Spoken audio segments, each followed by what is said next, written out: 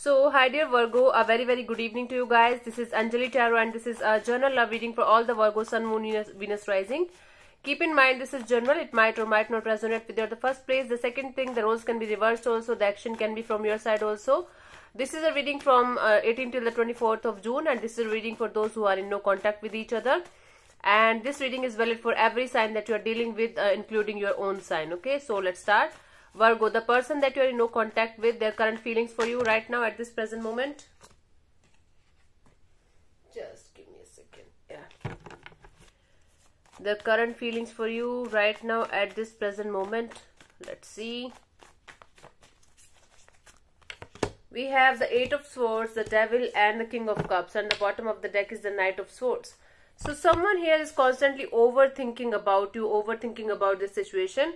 Overthinking plus not able to stop thinking about this situation between you and them. Someone is obsessively in love with you, Virgo.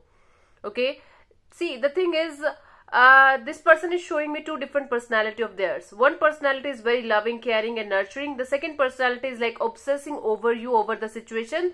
They feel like you should not be with anyone else, like apart from them. You are just kind of a property to them, or you are something that that they like they own. Okay, so it's like even if they're trying to stop thinking about you, about this situation, about this connection, they cannot stop thinking about it.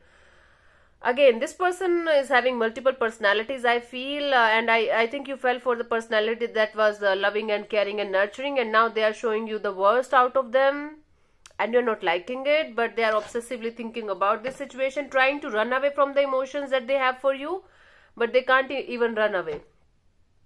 Wow, I'm not going to label this person as a toxic person because this is not valid, but I feel this is someone who is having multiple personalities. One is, again, I'm getting the same thing again and again. So, multiple personalities, loving, nurturing, obsessive, can't stop thinking about you, trying to run away from their feelings, but can't even run away from the feelings. Okay. Let's see what this person wants from you. What are their intentions for the situation, Virgo?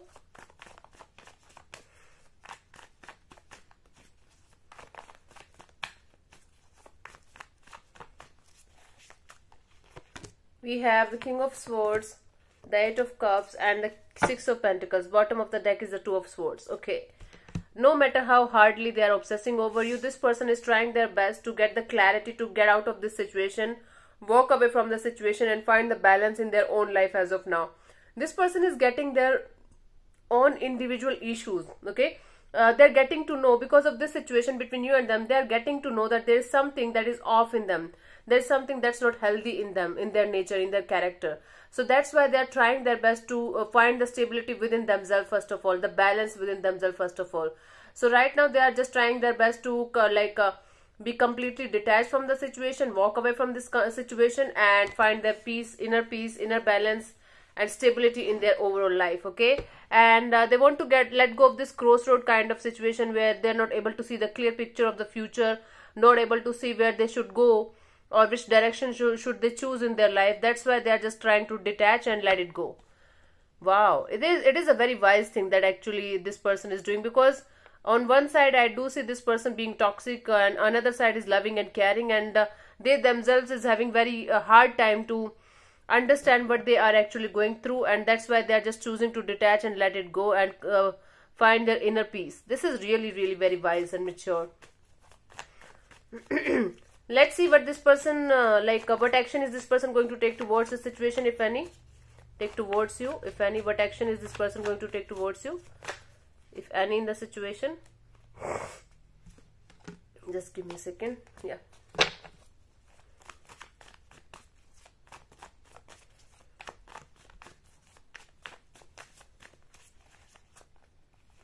We have the Five of Cups, the Nine of Cups and the Ace of Wands and the Seven of Wands at the bottom of the deck.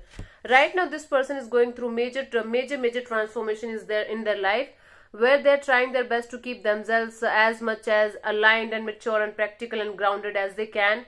They're thinking about having a brand new beginning with you, but as of now they're dealing with lots of painful kind of energies and they carry a lot of regrets regarding the situation.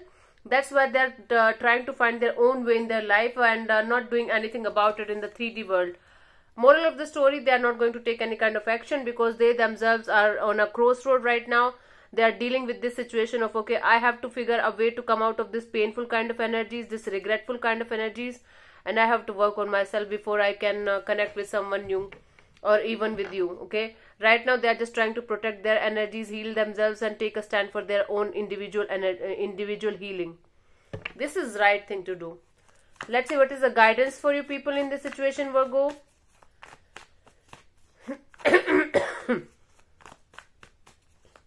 Okay.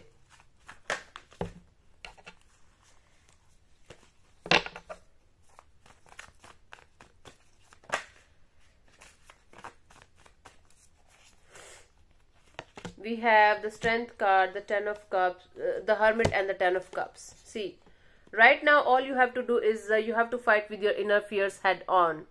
Okay, it's not like fighting with your inner fears, like you have to be brutal with yourself, you have to disrespect yourself, or you have to hate yourself. You have to just understand that like pattern of your life cycle, the pattern of your love and relationship cycle, and then you need to understand what triggers you the most, what makes you happy, what makes you sad, what makes you depressed, and what is the one thing that you need to change in your love life and change in yourself so that your love life is going to flourish. There is a need of change within yourself, nobody else, no one else on earth outside of you, inside of you. There is a need of change, of some kind of fear that you are having regarding love and relationships. Might be it all started from a family kind of connection in the childhood, might be, okay, or you didn't saw a good family relationship in your family. Whatever the case may be, you need to understand the trigger point, you need to release that, heal that, and then only you will be able to have that happily ever after kind of family kind of dynamic and a beautiful relationship or loving, nurturing kind of energy in your life. This is highly recommended for you to, find the trigger point, understand it, release it, heal it, and then go to the next chapter of your life with wisdom and knowledge and lots of learning. Okay, yep, I hope I'm clear to you. So thank you so much for tuning in, Virgo. I'll see you soon in the next video. Bye bye, take care, God bless you, namaste.